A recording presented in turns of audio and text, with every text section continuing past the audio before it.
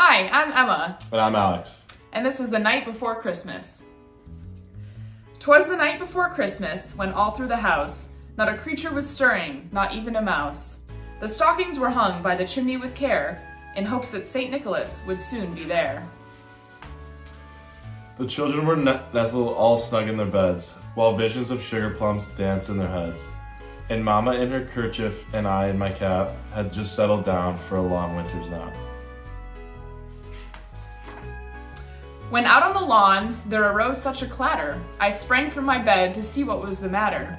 Away to the window I flew like a flash, tore open the shutter, and threw up the sash.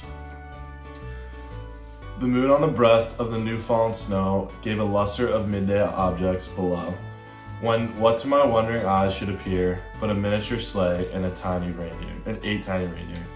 With a little old driver so lively and quick, I knew in a moment it must be St. Nick. More rapid than eagles, his coursers they came, and he whistled and shouted and called them by name.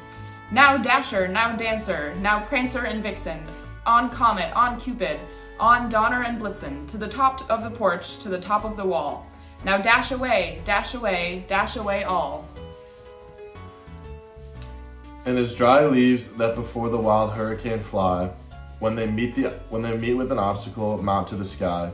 So up to the housetop the coursers they flew, with a sleigh full of toys and St. Nicholas too. And then in a twinkling I heard on the roof the prancing and pawing of each little hoof. As I drew in my head and was turning around, down the chimney St. Nicholas came with a bound.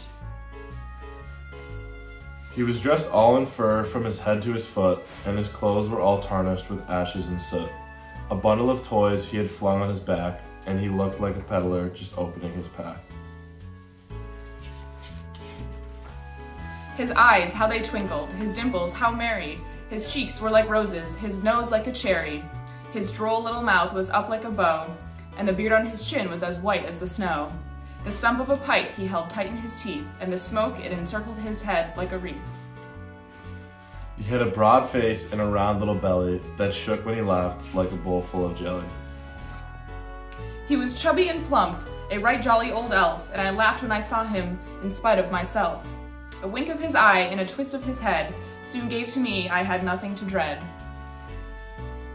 He spoke not a word but went straight to his work and filled all the stockings, then turned with a jerk.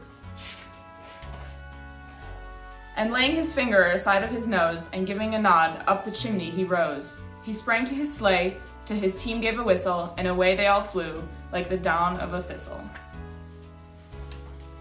But I heard him exclaim ere he drove out of sight, "Happy Christmas to all, and to all a good night."